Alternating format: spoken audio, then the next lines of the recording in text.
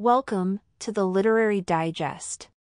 Please subscribe to the channel or give a like and comment on this video if you find it helpful to help us reach more people. When you turn on the evening news, it's easy to get depressed. All over the world there are wars, conflicts, and overwhelming human misery. Is this really the best we can do? According to the Dalai Lama, many of the world's problems stem from a lack of compassion and moral responsibility. We care more about money than about each other. So how do we get out of this mess? As these chapters will show you, when we learn to replace our own negative emotions with compassion and love, we become more dedicated to the well-being of everyone around us. If we take care to listen to both science and religion and what they can teach us about how to live our lives, we can truly become a force for good. In these chapters, you'll learn the difference between good and bad selfishness, why we need a new, more compassionate economic system, and what the Dalai Lama does at 5:30 in the morning every day. Chapter 1, A Force for Good will lead us toward compassionate moral responsibility. Every day at 5:30 a.m., the Dalai Lama wakes up bright and early to listen to the BBC News while he eats his breakfast. While this might not be the morning routine you imagined for the Dalai Lama, he maintains that through this daily ritual, he's come upon a great revelation. Listening to the news reveals how full of violence, cruelty, and tragedy our world really is. But why? The Dalai Lama believes it actually comes down to one single deficiency: a lack of compassionate moral responsibility. Today, we act out of self-interest and disregard our moral obligations to others. Seems quite grim, doesn't it? But look at this way: if humans have the power to wreak so much damage and destruction, then we might also have the power to exert an equivalent positive impact. This is what the Dalai Lama calls a force for good. A force for good begins with individuals, and from within them. By creating an inner shift that diminishes our negative emotions and strengthens our capacity to act morally, we become better able to overcome impulsive reactions such as rage, frustration, and hopelessness. This shift will also see us become more compassionate to those around us, and to our shared planet. Unlike the Dalai Lama, not all of us are able to commit 5 hours a day to inner practices such as meditation, but we can still take some small steps. The Dalai Lama has fashioned a plan that each individual can follow. It begins with looking inward and managing our own minds and hearts. This will help us look out at our world and see the places where we can do good. Chapter 2, Reflect on your emotional responses to make better decisions. Even the Dalai Lama had a short temper once upon a time.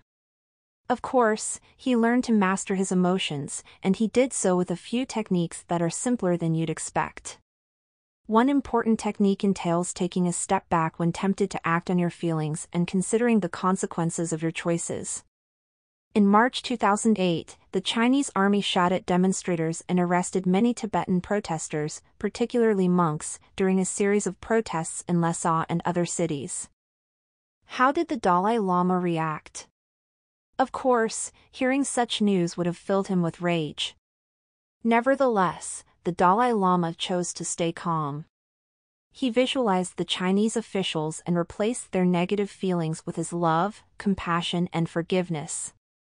Having reasoned that the consequence of acting out of anger would only be further damage, he chose instead to control his feelings.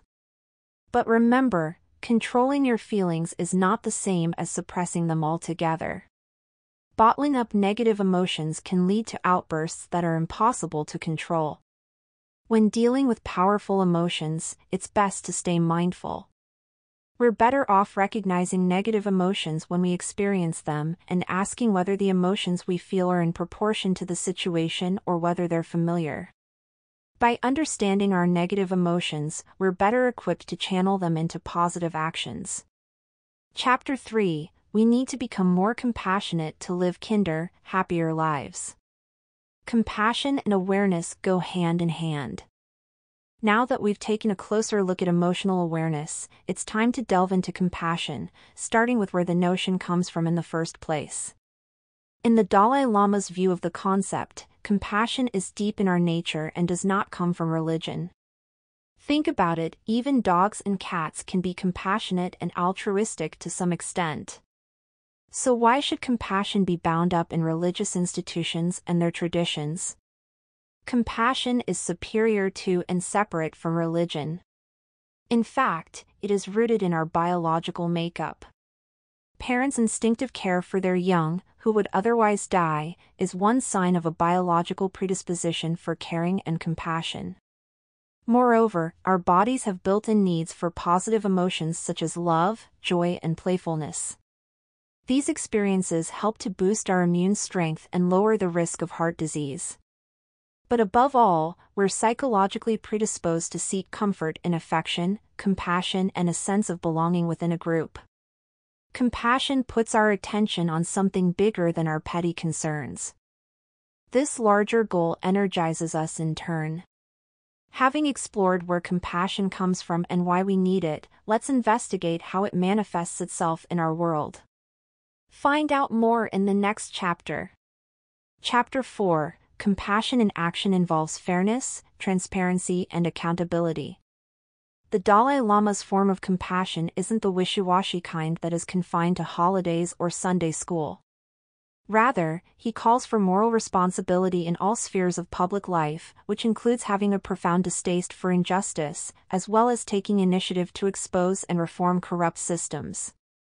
3 principles exemplify such compassion in action: fairness, transparency, and accountability. By treating everyone equally, remaining open and honest, and taking responsibility for our mistakes, we can create a powerful form of compassion to drive our actions. Compassion in action doesn't just mean relieving suffering, but also getting engaged in rectifying wrongs by actively opposing injustice or protecting people's rights. Moreover, the Dalai Lama encourages us to learn how we can reduce our destructive emotions. Of course, feelings such as anger and frustration can also be constructive, functioning as drivers of positive action. For example, the Dalai Lama once met a social worker whose group had been given too many cases, making it impossible for them to help any of the individuals. The social worker became morally outraged, and it was with this anger that he motivated his team to protest and successfully get their workload reduced. However, it doesn't take much for anger to go from constructive to destructive. One way to ensure we use frustration to drive positive actions is by maintaining basic compassion towards a person that we take issue with. It's clear that compassion is a recurring theme here. In the next chapter, we'll explore another situation where compassion plays a central role: the divide between science and religion. Chapter 5: Science and Religion Make a Great Team. Does it surprise you that the Dalai Lama routinely meets Nobel Prize-winning scientists, discussing intricate theories with the likes of Bob Livingstone, David Bohm, Wolf Singer, and Paul Ekman? Well, it shouldn't. The Dalai Lama acknowledges the strength of both science and religion, and we should too. Despite what we might think, spirituality and science are not mutually exclusive. They're merely alternative strategies in the quest for reality. So why not bring them together? Science can connect with individuals on a larger scale than any religious faith, as it is not marked by the divisions and conflicts of differing religious denominations. However, science still hasn't revealed everything to us about how the world functions. To better understand our minds, for instance, we need to meld ancient Buddhist sources with contemporary scientific findings. Science can even give religious thinking greater credibility, even among skeptics. Though most people tend to dismiss the Dalai Lama's Buddhist methods as just religion, these methods have been scientifically proven to be effective in a number of contexts. For instance, Thupten Jinpa, the Dalai Lama's interpreter, developed compassion cultivation training, or CCT, a variation of classical Tibetan methods suitable for anyone. An evaluation of CCT by researchers at the Center for Compassion and Altruism Research and Education at Stanford University found that it lessened people's anxiety and increased happiness, even in those suffering from acute social phobia. In patients suffering from chronic pain, the sensitivity to pain decreased after 9 weeks. This is just one example of how religion and science can come together to complement each other's strengths and support each other's weaknesses. But science and religion aren't the only facets of contemporary society that need a more compassionate and cooperative character. The economy needs them too, and urgently. Find out why in the next chapter. Chapter 6, we need a compassionate economy that blends entrepreneurial spirit with social responsibility. Today, it's clear that capitalism is far from perfect. On the other hand, neither is socialism. Is it even possible to create an economy that doesn't result in lasting social damage? The Dalai Lama believes it is. First, it's important to recognize that most problems don't arise from the principles of an economic system. Rather, it's the lack of moral compassion on the part of the people that implement the system. Both capitalism and communism can be corrupted by selfishness and exploitation. Our current capitalist predicament has led to a rapidly growing divide between the rich and poor. In his book Capital, economist Thomas Piketty analyzes data trends over centuries to reveal how those with money to invest will always earn more than those who labor for their wages. An ever-increasing disparity and inequality between the rich and poor seems inherent to a free market economy. The Dalai Lama consequently positions himself as a Marxist in this respect, as Marxism at least features a moral dimension that takes people's well-being into account.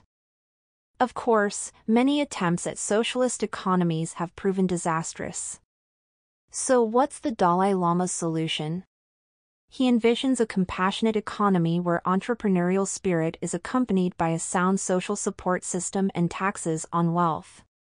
In other words, we need for-profit companies with the hearts of non-profits. Such companies actually exist already. One is Prosperity Candle, which provides Iraqi or Thai Burmese refugees, Haiti earthquake victims and about 600 underprivileged women with the opportunity to make a living by making candles. In a similar vein, Mohammed Yunus's Grameen Bank in Bangladesh pioneered microloans for people living in poverty. These loans help them start their own businesses, allowing them to become self-sufficient and eventually pay the money back, which can then be lent to others. Companies like this reshape capitalism into something meaningful, not just profitable. This emerging movement may prove to be very successful at turning business into a force for good. Chapter 7, both the privileged and the underprivileged play vital roles in creating social change. As humans, we all share the same potential. Unfortunately, we often don't share the same opportunities. Even so, both advantaged and disadvantaged groups in society are responsible for working together toward change. Rather than looking down on marginalized groups in society, the privileged should do their part by learning about what resources would benefit the less fortunate, be it education, job training, or community support. Wealthier sectors of society can make a huge difference in the lives of the poor, simply by donating a little of their time and energy. And what about those who are in need? Although they face considerable challenges, they too have a responsibility to help themselves, even if it seems useless. Many Tibetans have learned to approach their experience of poverty and oppression with this attitude.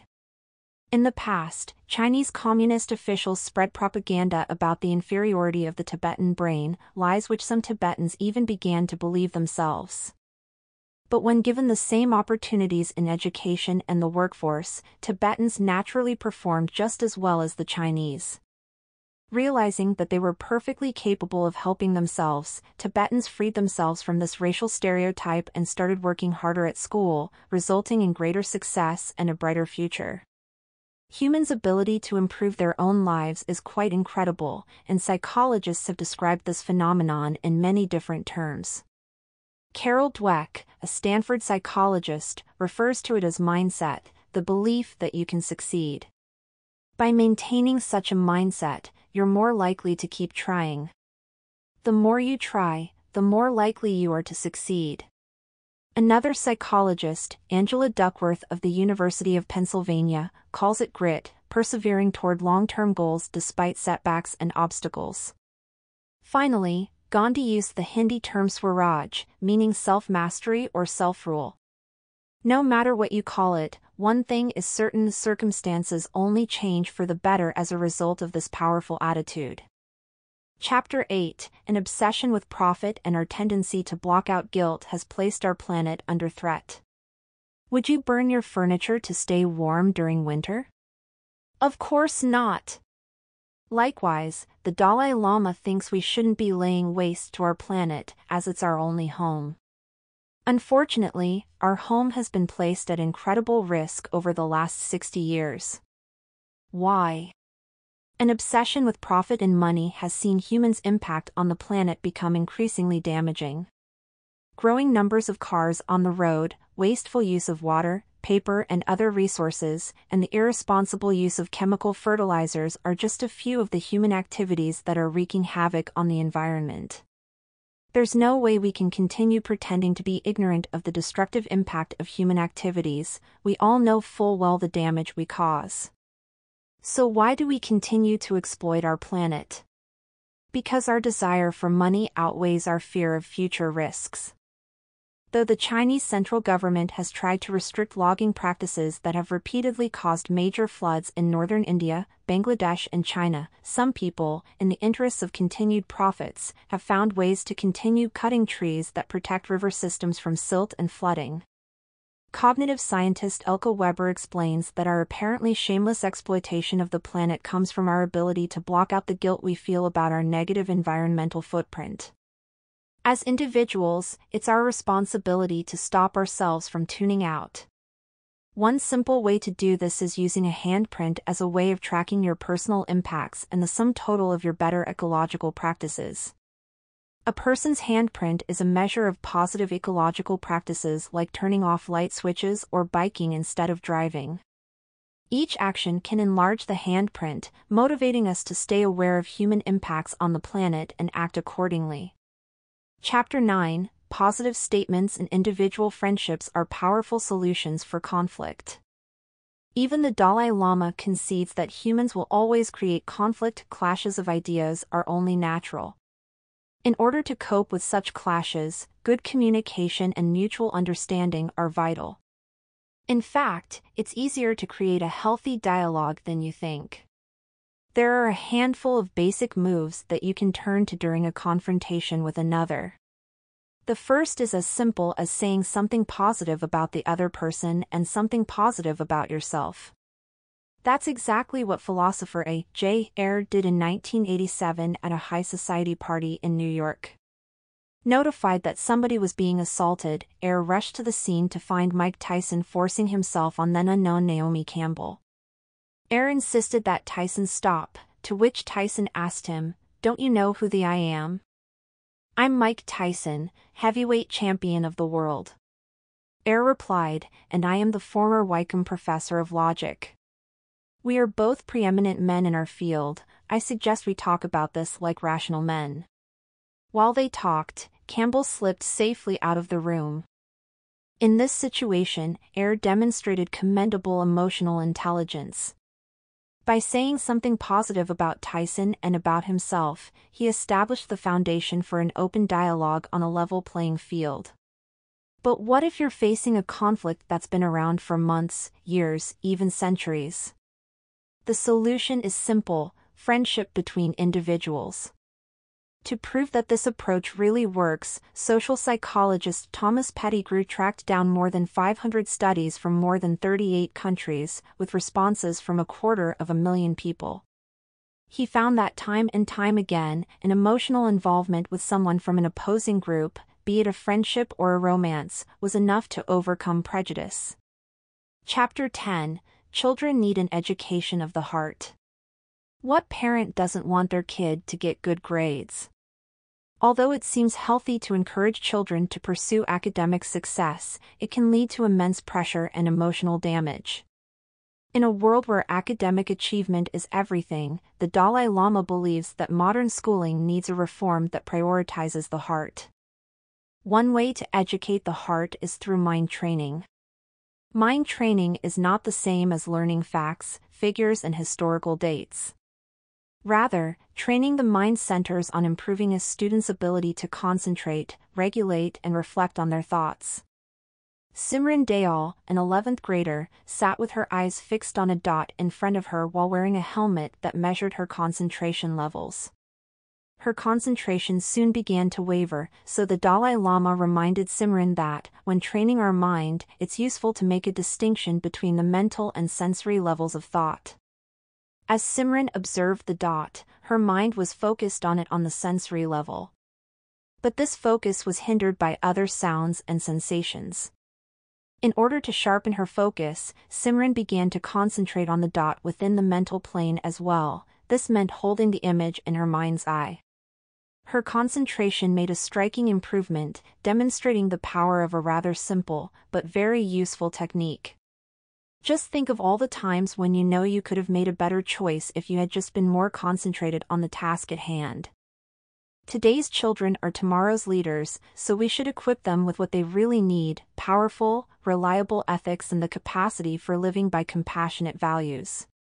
Using mind training exercises like the one performed by Simran, the Dalai Lama's proposed education of the heart covers the basics of how the mind works, the dynamics of our emotions, skills for healthy regulation of emotional impulse, the cultivation of attention, empathy and caring, learning to handle conflicts nonviolently, and, above all, a sense of oneness with humanity. Chapter 11, When Things Seem Dire, Consider the Situation from a Long-Term Perspective. Though the current global situation can often seem quite dire, we've got a lot to be thankful for. It's all a matter of perspective. Think about it. In the past, when nations declared war, citizens would proudly join in the violence. These days, people are fed up with the glorification of war, and strong movements for peace have shaken the political foundations of countries around the world. Looking at things in the long term can help us stay optimistic, even when the present seems overwhelmingly grim. The late Carl Friedrich von Weizsäcker, a German philosopher and the Dalai Lama's tutor in quantum physics, recalls how the German and French were once bitter enemies. Yet within von Weizsäcker's lifetime, Charles de Gaulle, who had led the Free French Army against the Nazis, became close friends with the German Chancellor Konrad Adenauer. The two leaders joined forces to support the formation of the European Union. De Gaulle and Adenauer's actions resulted in a positive change in Europe that would have been unimaginable during the Second World War.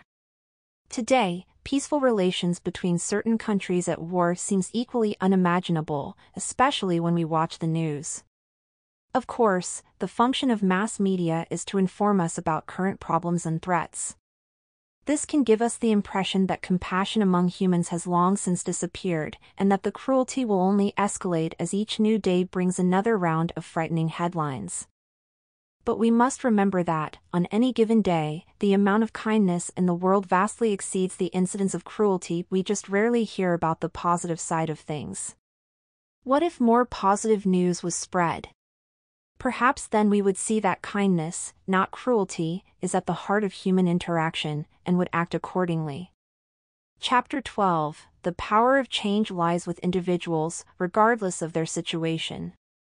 Being able to maintain a positive attitude is vital, as is the ability to act on it and persist. Rather than simply talking about creating change, we've got to just do it. The Reverend Bill Cruz runs a range of humanitarian projects in Sydney, Australia, from soup kitchens to homeless shelters and free health clinics, or even providing reading tutors for underprivileged schoolchildren. When the Dalai Lama visited, even he put on an apron over his monk's robes and joined Bill Cruz while serving food. And that's what each and every one of us needs to do: get involved. It doesn't matter who you are, where you are, or what means you have. We all have the potential to take action. The Dalai Lama firmly believes that the power to create change lies far more in the hands of individuals than in the hands of organizations, governments, or dictators. No matter how comprehensive a set of top-down changes may be, you simply can't force people to be compassionate. So don't wait for society to change yourself, and provide an example for others. So how can you start? It depends on you. As the Dalai Lama says, everyone can find a context where they make a difference. The human community is nothing but individuals combined. Final summary. In a world of rampant cruelty and suffering, it's time to make a change, and it all starts with you. The power for change lies with individuals and their ability to shift away from self-interest and negativity and toward compassion and positive action. Actionable advice: breathe deeply to eliminate fear and anxiety. Next time you need to calm down, try this. Take a deep breath, filling your lungs. Hold it in for 2 or 3 seconds and then let the air out slowly. Take 5 to 10 deep breaths this way. If you need help focusing fully on your breathing, you can think of mental cues: in while inhaling, out while exhaling. Or, imagine tension draining from your body as you exhale.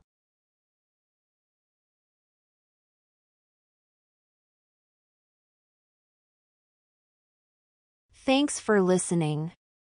If you enjoyed this, please like and subscribe to the Literary Digest for more videos like this one.